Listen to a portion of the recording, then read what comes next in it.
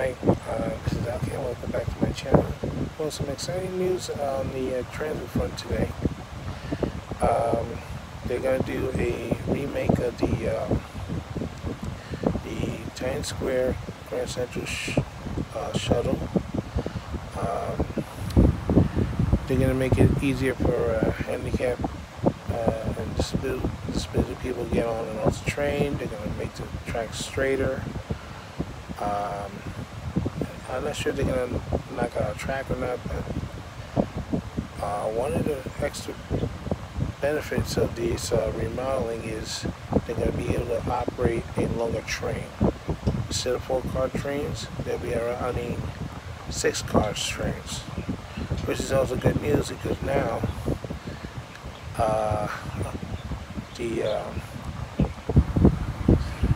with 6 cars, there's not going to be outdoor anymore. They have to put the conductor back. It's over 300 feet now. So all those outdoor enthusiasts,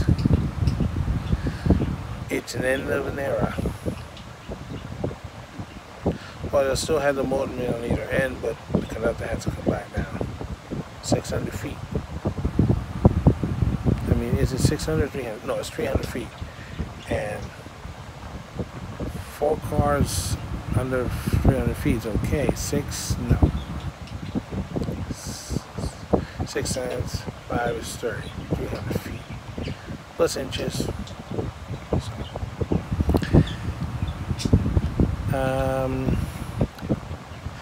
don't know. It's just basically the Times Square Shuttle it's been like that since 1918. This used to be a bigger part of the RT lines when the line first opened up in 1904.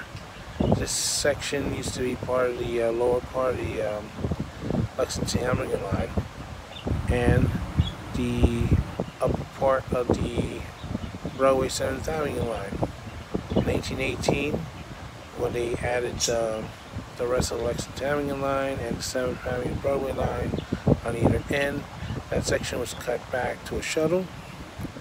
One track was eliminated to put a platform. But, you know, they had the gap fillers and the curbs. It's going to be interesting how they're going to get the trains out of there once the renovations are done, you know, for the maintenance. So, it's good news for the commuter, and it's bad news for the outdoor people who enjoy this nonsense of removing conductors off trains. So, for more information, of course, you know, check your local newspaper like the Daily News and other sites.